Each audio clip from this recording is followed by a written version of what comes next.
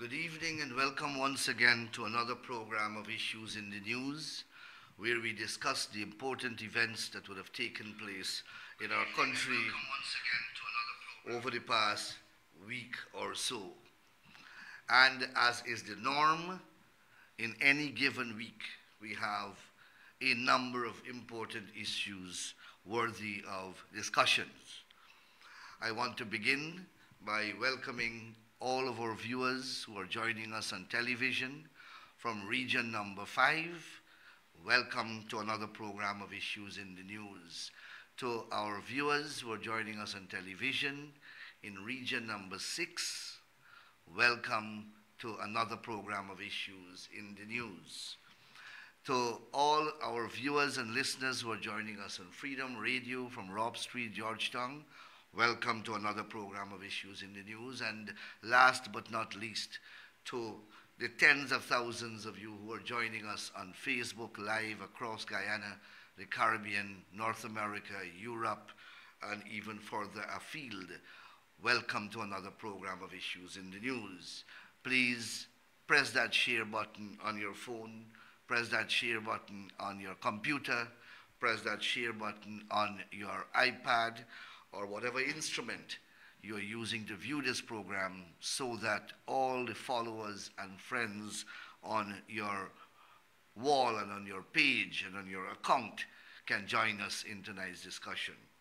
Press that share button so that the program can enjoy the widest possible audience.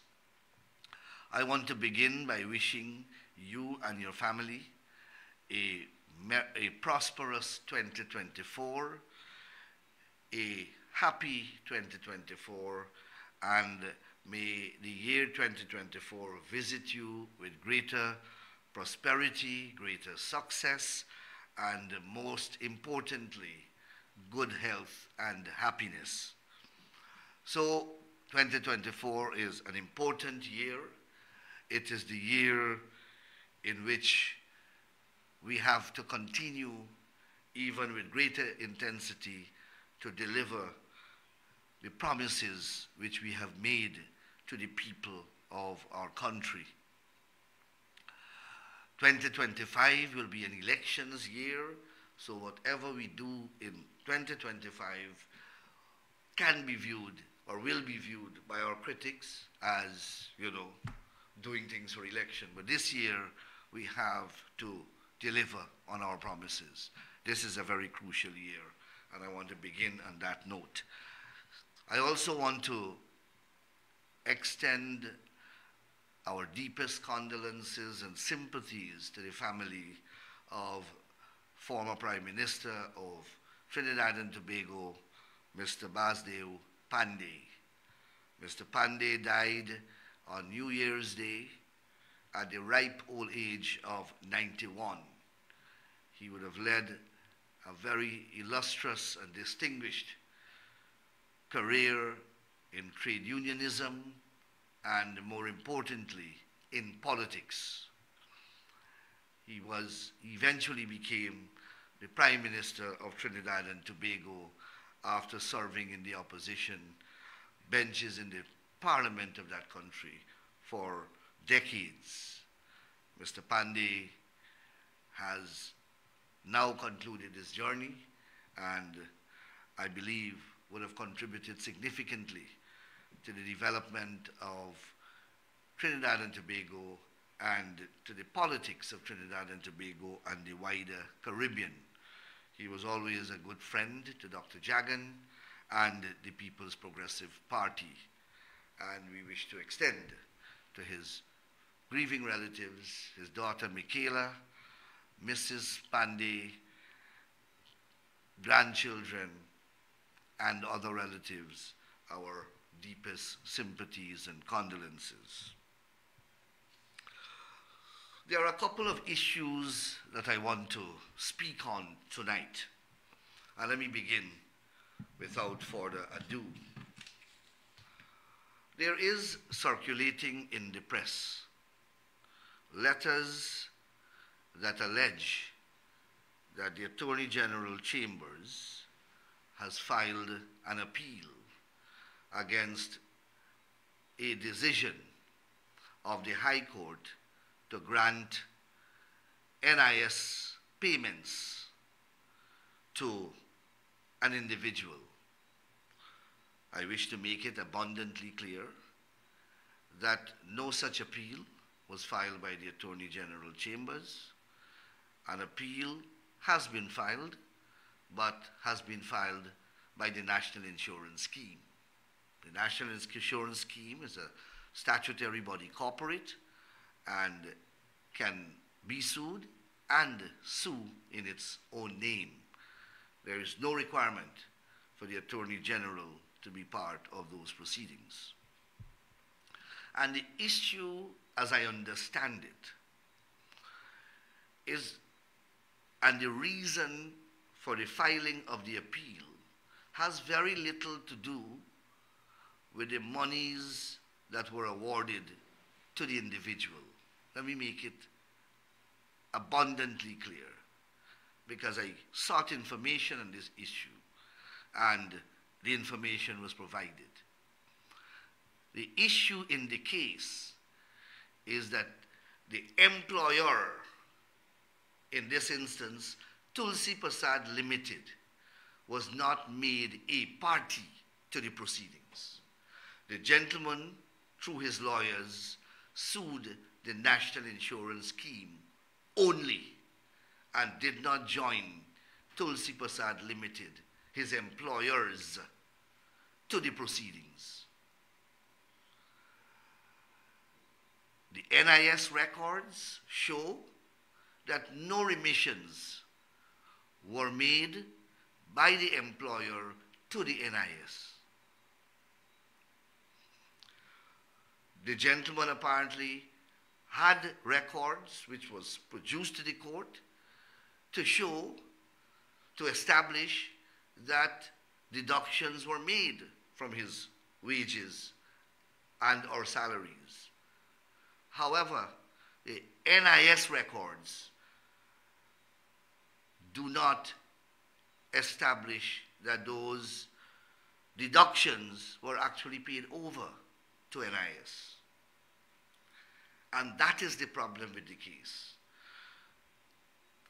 Because we know, you know, that there are many employers who are actually deducting NIS payments from employees, but are not remitting those payments to the NIS. And that is an offense. That is a criminal offense under the laws. The employers in this case should have been made a party to the proceedings. They should have been joined as a party, but that did not happen. Now, if this decision is allowed to go unchallenged, then it would open a floodgate and of where everyone will now sue the NIS and not their employers, and NIS will have to pay. Although NIS did not receive any remissions of the payments actually made by the employees to the employers. So that is the issue. It's not about going after the gentleman's entitlement to NIS. It is about every employee now whose payments were deducted by the employers but not transmitted to the NIS will now have a claim against the NIS. And the NIS would have to pay out monies that the NIS never received for and on behalf of the employee. That is a serious problem. It will bankrupt the NIS. And those are the reasons and those are the considerations that cause the appeal to be filed by the National Insurance Scheme. So I hope that point is made emphatically clear to those who keep writing in the newspapers and alleging that the Attorney General Chambers filed some appeal. The Attorney General chambers were not involved in the case at all. But because of the significance of the matter, and because I saw this thing being repeated in the press, I made the necessary inquiries. And I also read a report in the press of the case when the judge made her decision. So that appeal is intended to ventilate that particular point. Should NIS pay when NIS did not receive the money? Or should, if NIS is ordered to pay, then NIS will have to now go after the employers who have received the money but never transmitted or passed it over to the National Insurance Scheme. So I hope that I have clarified that point. The other point that I want to address is the contention which was so boldly carried in the newspapers that the National Resource Fund is bloated and overstated by several billions. Now, many of you would have seen my response, where I explained in very clear language, I think, that the National Resource Fund Act establishes that fund, and the provisions of that act mandate that revenues generated from the petroleum sector by the operators of the sector are to deposit those revenues into the fund, and then it will be transferred from the fund into the consolidated fund and be expended by appropriation for defined purposes. All of that are set out in the National Resource Fund Act. The revenues to which I'm making reference include taxes that oil companies have to pay. Under the 2016 agreement, most of those taxes are exempt. The same lopsided agreement that we keep speaking about. But whatever monies are payable, they must go directly into the NRF fund. And there's no provision there that allows for the payment of taxes. One section in the law provides for the payment of value-added tax, customs duties, etc. And those are being paid separately. Those are being paid to the GRA. Those are not monies that commingle and are put in the fund. They are paid directly based upon operations here in Guyana. All other monies are paid into the fund, including what the government is to get from profit oil.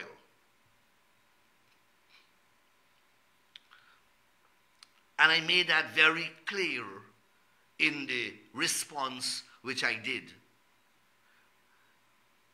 But you know, Kaichor News carried the article written by the gentleman on the front page as their lead story, that the NRF fund is bloated by several billions. Front page, lead story.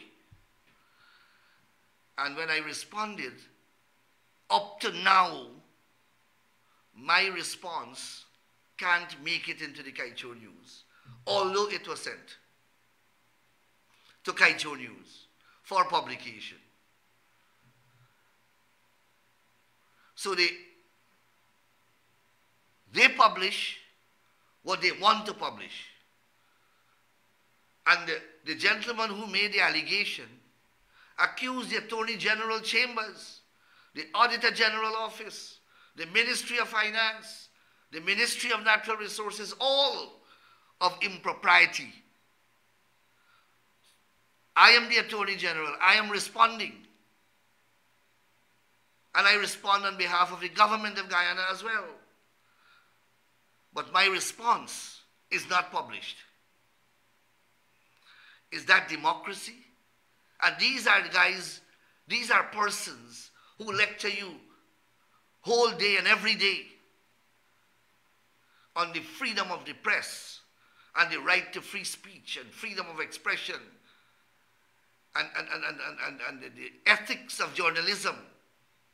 And here it is that they are publishing one side of the story, and when the other side responds, they do not publish the response. How can that be fair? How can that be decent? And that is what passes for journalism in Guyana. If the government is to do that, you will hear that we are authoritarian and we are dictatorial.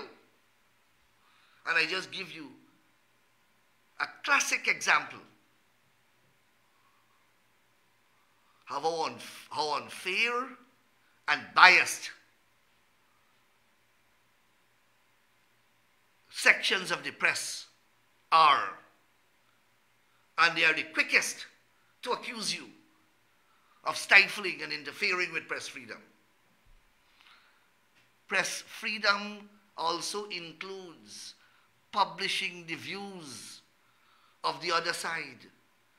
That's the essence of natural justice and fairness. It obliges you to publish a view that you may not be in agreement with. Of course, the narrative about the NRF fund is bloated is one that suits their agenda. So they give it the highest of priority and accord it the greatest of prominence. But when the response comes, it is not accorded publication. So I just want you to understand that when these people speak about press freedom and freedom of the press and freedom of expression, you must understand how jaundiced they are. But they want to claim that they are part of a free and fair press. They are not. And I've just given you a live example of why they are not.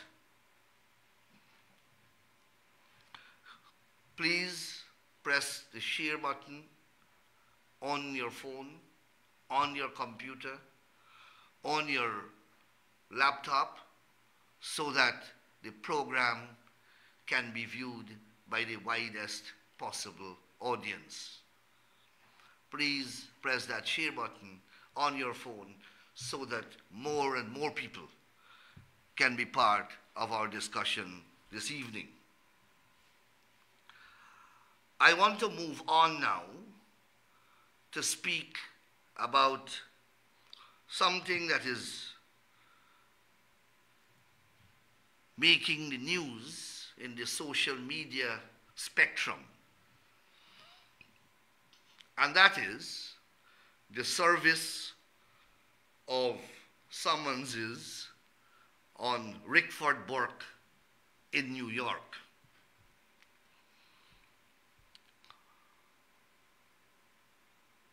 All the usual suspects have lined up to say that the service is wrong, that the service constitutes a descent into dictatorship and into authoritarianism. Imagine a man is accused and charged with 2 serious criminal offenses, and he's now being served summonses to appear in court so that he can defend himself. And the service of the summons now is labeled authoritarianism. I thought that if the trial proceeded without him being served and he was sentenced in his absence and denied an opportunity to defend himself and denied an opportunity to have a fair trial, I thought that those omissions will constitute a miscarriage of justice and can lend to the allegation that there is authoritarianism. Here the state of Guyana is bending backwards to ensure that this defendant is made aware of the charges and the proceedings, that he is notified of his court date, so that he can make himself present either personally or through some representatives to ensure that his interest is being protected.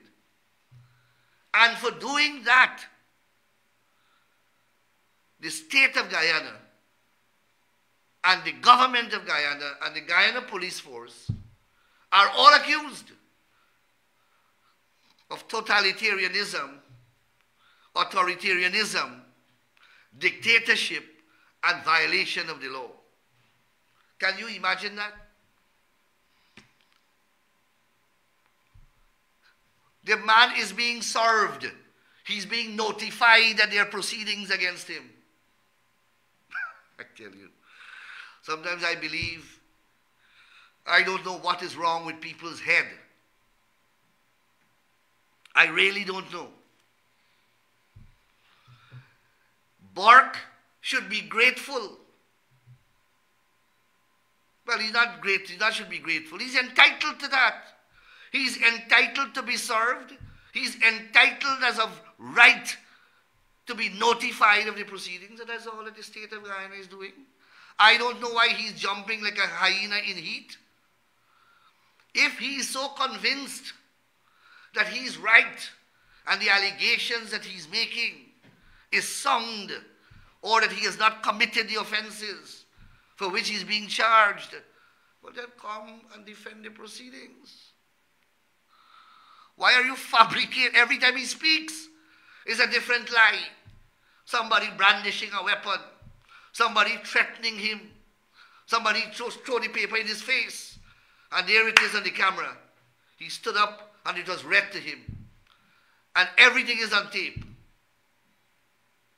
Cowardice. Cowardice. It is felt in his small little head that he can be in New York and he can violate the laws of the world.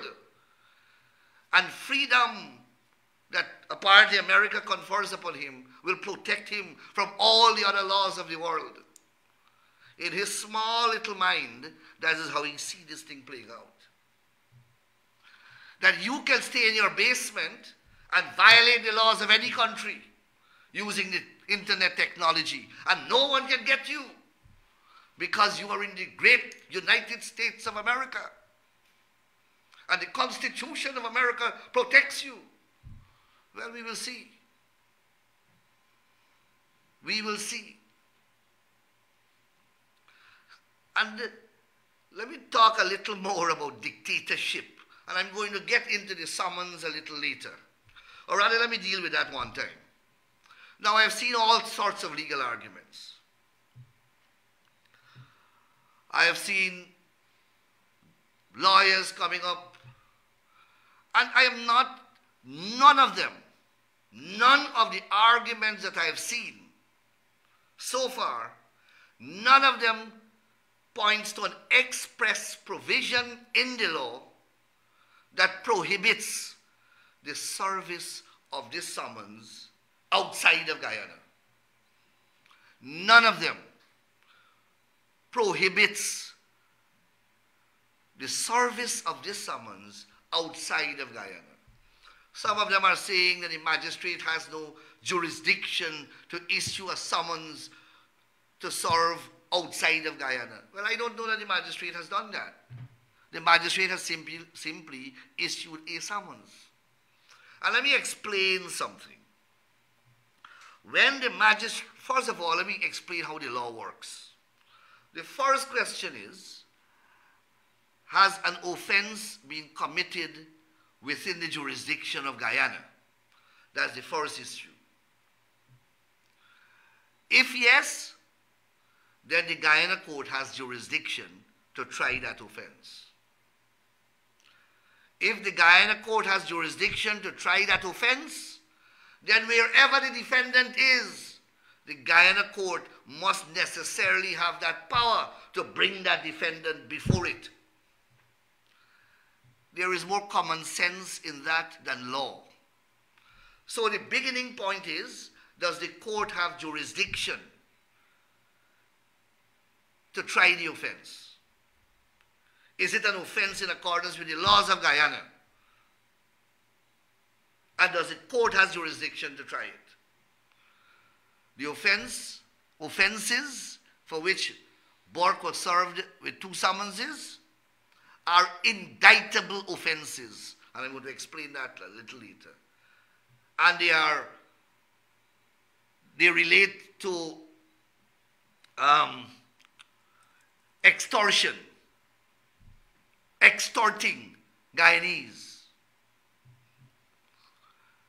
The offense was committed, according to the police and their investigations, within the magisterial district of Vigilance Magistrates Court. And that's why the charges were filed at Vigilance Magistrates Court. The issuance of a summons by a magistrate is not an automatic act.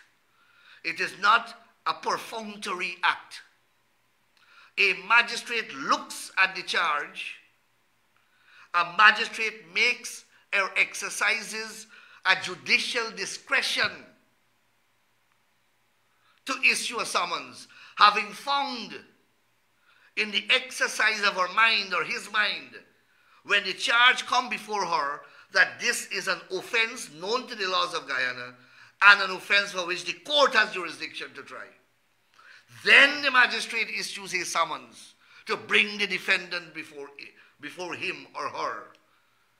It is not a sterile act of stamping and issuing a summons. So the court has already preliminarily formed the view that an offense alleged is an offense known to the laws, the offense alleged in this case, and that the court has the jurisdiction to try it or try them. It is after those decisions are made that the magistrate issues a summons to bring the defendant before the court.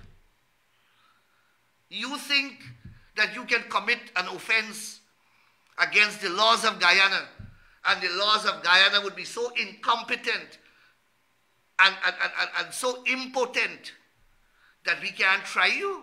You can just jump the country or don't come into the country and that's it? That's the end of the matter? The law is not an ass.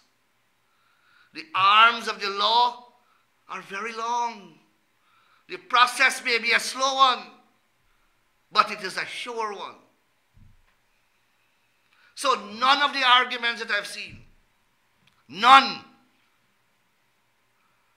have pointed to a provision in the law that prohibits the service of this document overseas.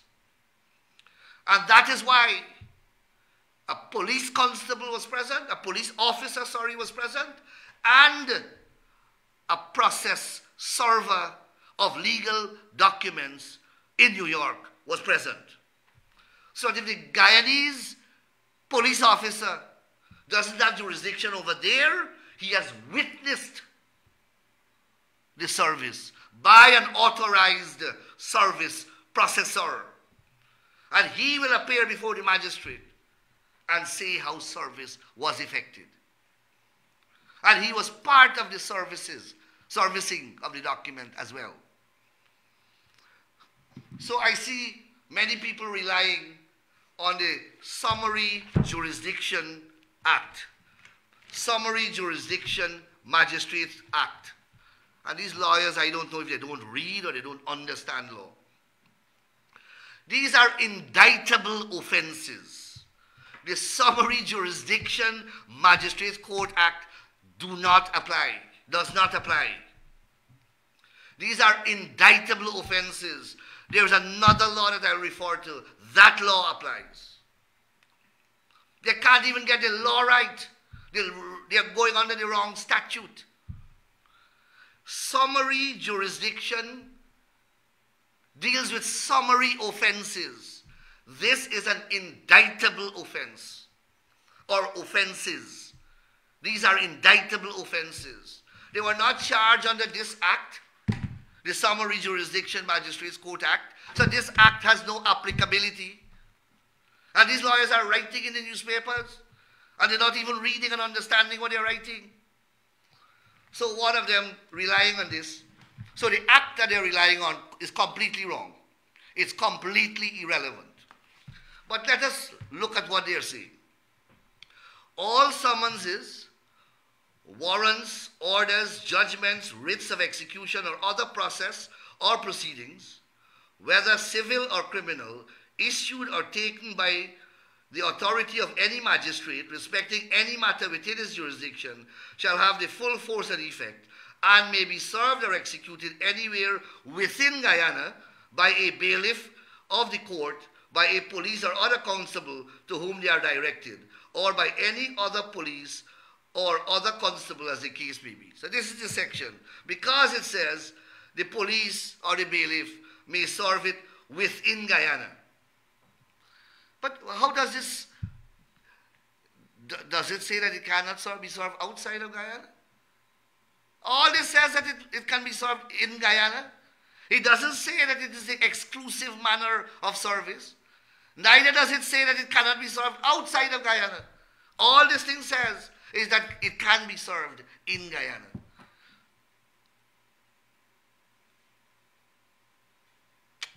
And in any event, this is the wrong statute.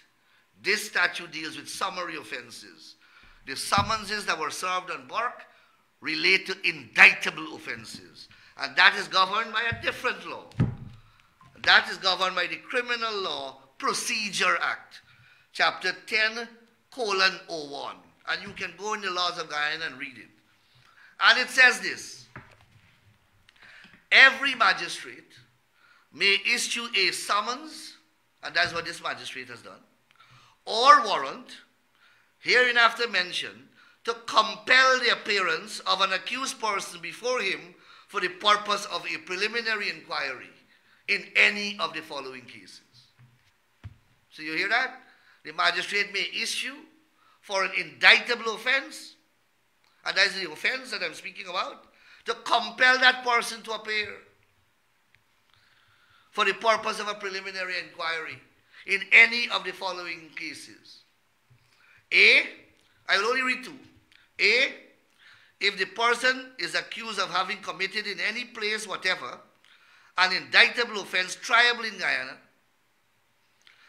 and is or is suspected to be within the limits in which the magistrate has jurisdiction, or resides or is suspected to reside within those limits. So if he was committed an offense and he was in the vigilance area, then the magistrate had a power to issue. Let's go on. If he, wherever he may be, is accused of having committed an indictable offense within those limits, within the vigilance magistrate court limits, or any other journey or in any part of which he has passed through or them, if he, wherever he may be, is accused of having committed an indictable offense, if he, wherever he may be, isn't that clear and broad enough to cover wherever he may be? This is the law that applies. And the lawyers who are writing proof, I see one of them, a former magistrate, writing today, relying on the wrong section, the wrong law, and is putting a warped interpretation on the section of the law. The law is wrong in any event. It has no bearing whatsoever to indictable offenses. This is the one that deals with indictable offenses. And it says very clearly, the magistrate may issue a summons to compel the appearance of a person accused of committing an indictable offense, wherever that person may be.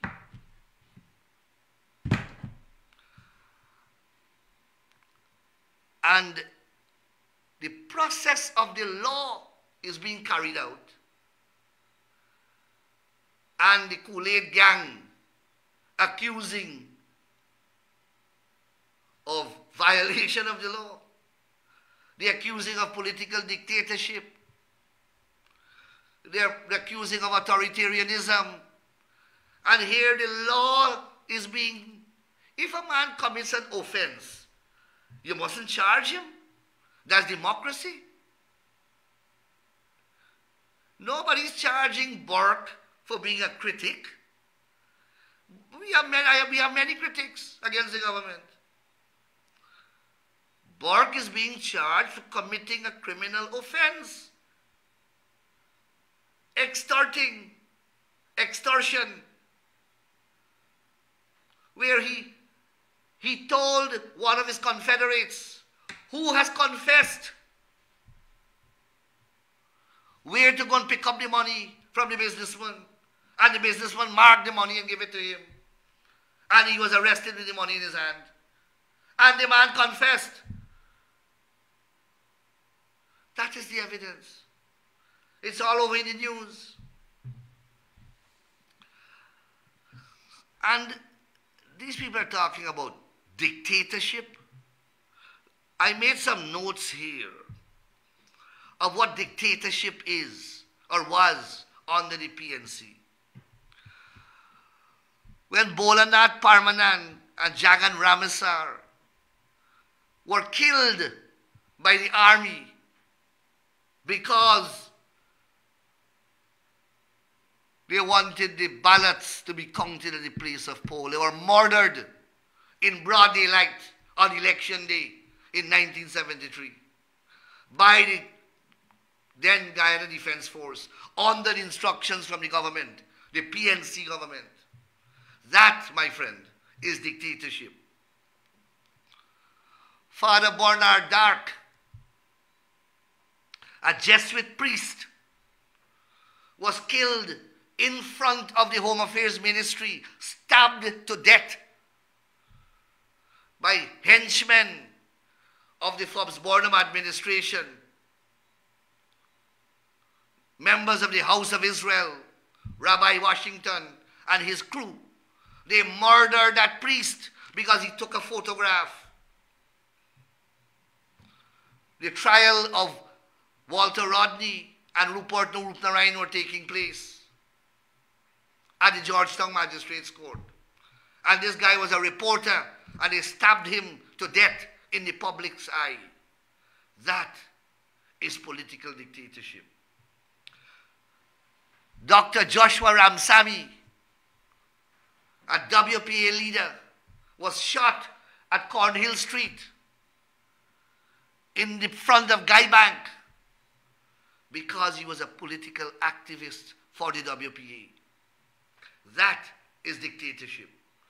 Walter Rodney was bombed and blown to pieces by the Forbes-Burnham administration because he was politically opposed to Forbes-Burnham regime and the PNC. And Burnham broadcasted, before he killed him, held a rally and says, "We will know whose steel is stronger." And a couple days after, Rodney was blown to pieces. A commission of inquiry that concluded its work under the PNC APNU government. It started under the PUP, but concluded its work and handed over a report. A commission of inquiry into Walter Rodney's assassination. Under APNU government, completed the commission of inquiry and delivered a report that said that the then government, led by Prime Minister Forbes Barnum, murdered Walter Rodney. That is political dictatorship. Ohini Koama and Edward Dublin, two WPA activists, were executed on what is now Mandela Avenue because of their political work. That is political dictatorship. Vincent Tika was murdered. Prime Minister of Education, murdered. No investigation. No investigation. Shirley Field Ridley died of poison and horridly cremated. Was married to Hamilton Green. Cremated. Must ask the reason why. That is political dictatorship. And the 3 trials of Arnold Rampersad. Arnold Rampersad was charged with murder. Not a scintilla of evidence against him. One confession, one statement. One statement. They tried him twice for murder in Berbice. For murder, you have to have a unanimous verdict from the jury. What that means is that all 12 members must say guilty. He was acquitted twice in Berbice. The jury returned a verdict of not guilty. They tried him one time. And when the jury returned a verdict of not guilty, they tried him again. And the jury returned a verdict of not guilty again. Then they moved the trial to Georgetown. They say that he can't get a fair trial in Berbice because he's a PPP activist. And all the jury in Berbice, all the jurors are biased. They're all PPP supporters. Although they had just rigged the elections and won Berbice, they rigged the elections around that time and they won Berbice.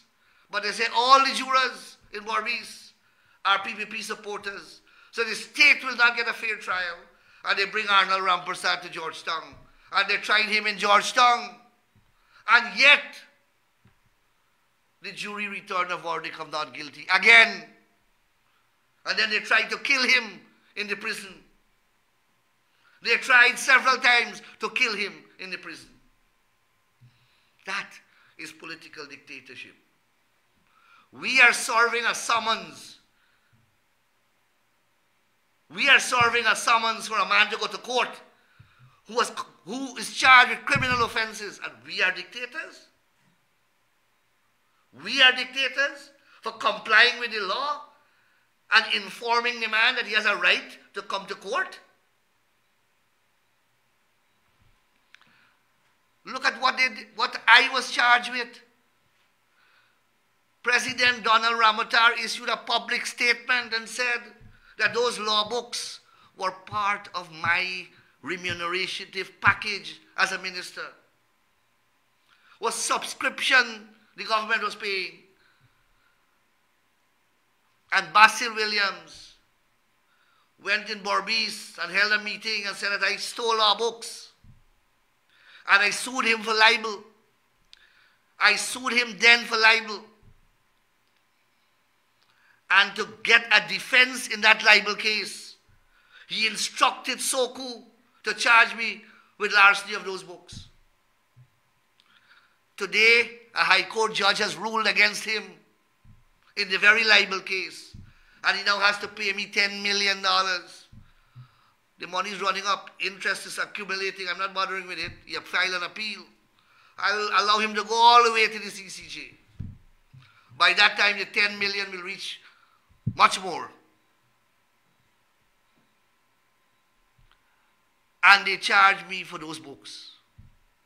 They charge Irfan Ali, the president, for developing what is called Pradoville number 2. Plaisance, Sparendam.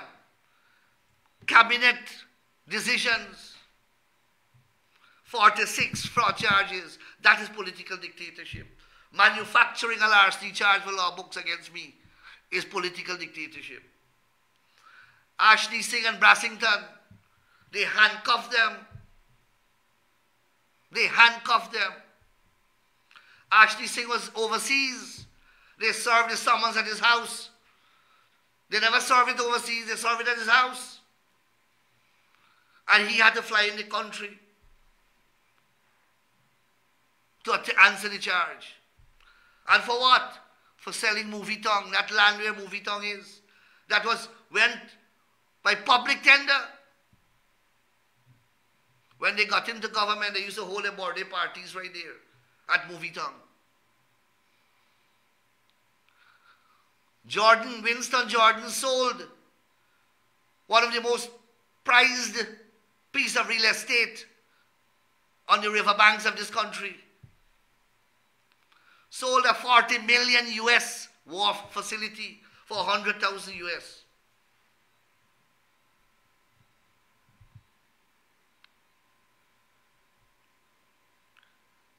The charge against Dharamlal and Siraj at the GRDB. These are board directors. And the accounts clerk made an entry. No money was missing. The accounts clerk did not make an entry into the accounts. And they charged those men with fraud and put them before the courts. That is dictatorship. You are comparing service of a summons on Rickford Burke in New York as dictatorship? And all that the summons says is that he must come to court?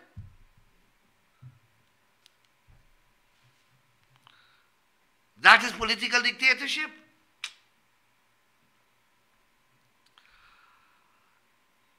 The treason accused, they charge about 4 sets of people with treason.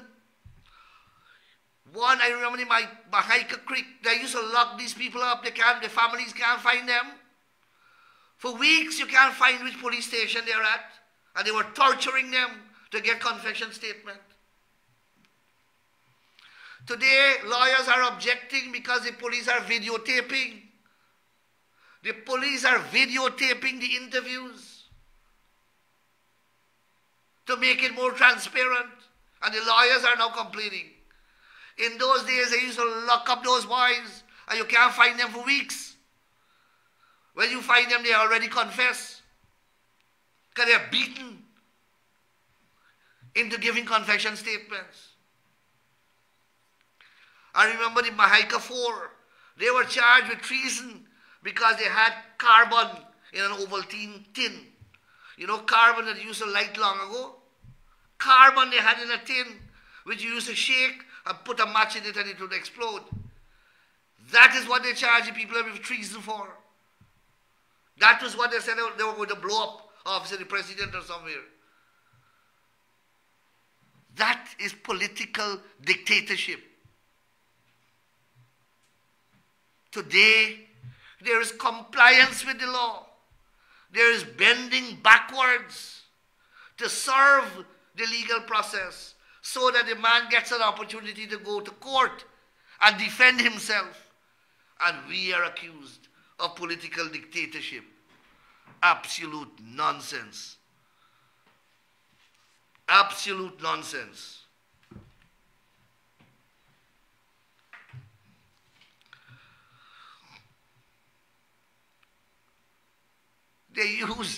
Look at what they did to Sarah and Soku.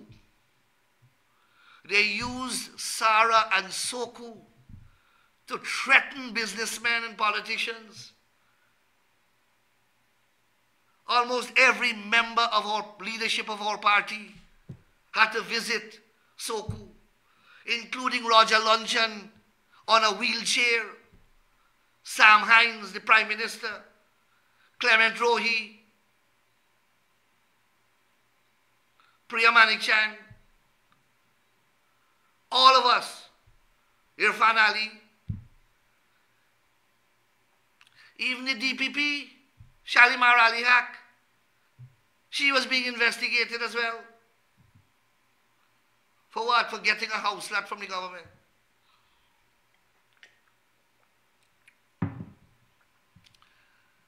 If we were to reciprocate for what they did when they were in office over that 5-year period, I would do nothing else but deal with corruption charges. There are dozens and dozens of pieces of land that they sold without collecting a cent. Government land, state lands, to their friends and their cronies. We rescinded all those transactions, but we can file criminal charges against them every day. Every day.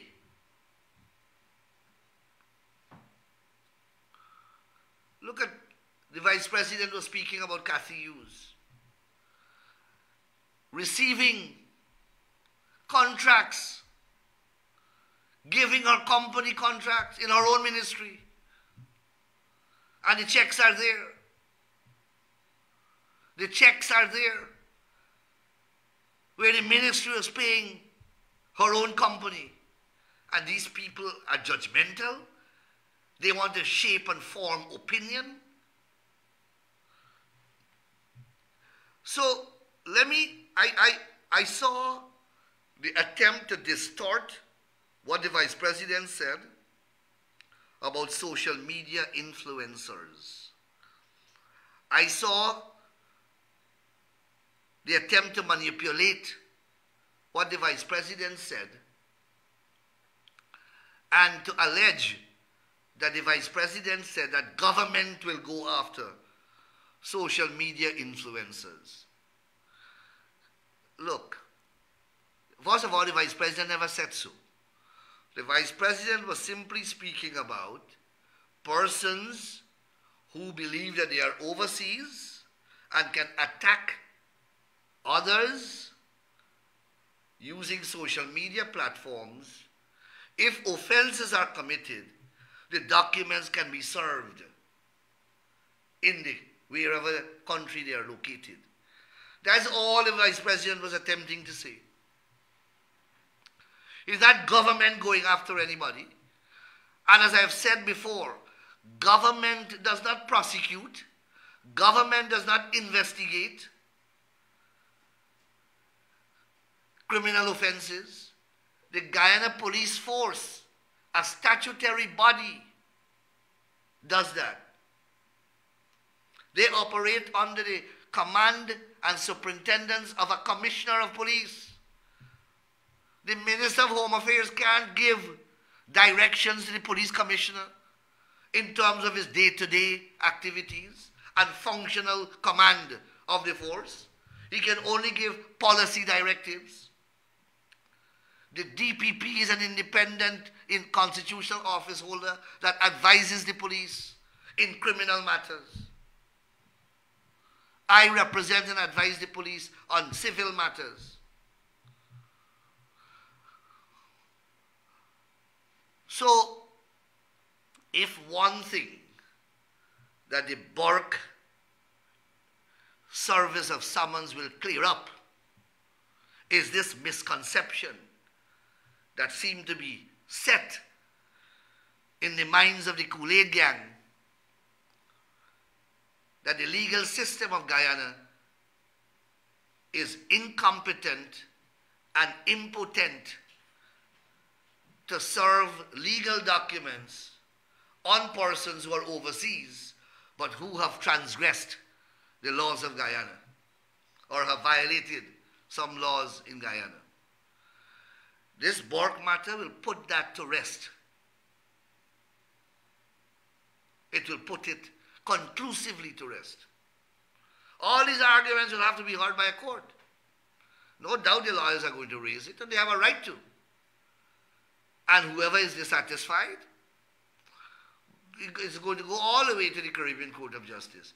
Or trust me, if it is ruled that the Guyana courts doesn't have jurisdiction, then I will amend the law to give the court jurisdiction, to bring before the court persons who have committed offenses against the laws of this country. If the law, if any court rules that it is deficient, or the highest court rules that it is deficient, the law will be amended to ensure that it reaches those who violate the laws of Guyana. The legal system must be able to reach them and bring them here for trial.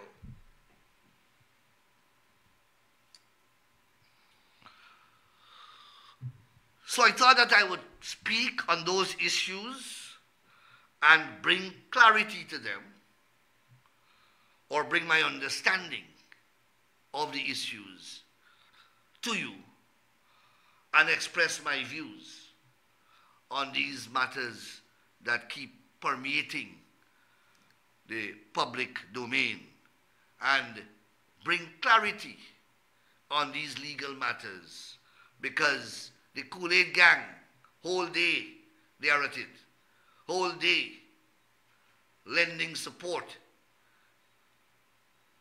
to alleged criminals, because that's what Bork is. He's an alleged criminal. And if he's innocent, then come here and vindicate your innocence. Don't hide and fabricate more stories. And he says that he's talking to the FBI and he's talking to the police in New York, and he has not made a report. He has not made a report, because if he makes a report and it is false, there's another set of charges, this time by the New York authorities.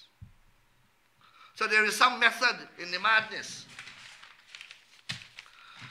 My operator is signaling to me that we are approaching program time. I want to thank you very much for spending the past hour with me. I hope that I have covered a lot of ground and clarified some important issues for you. And take your mind back to periods of our history where atrocities were committed by those who now want to pronounce and are the moral standard bearers of today's society. Complete pack of hypocrites. Thank you very much, and all the best for 2023. Until I see you again next week, take care and be good. Thank you.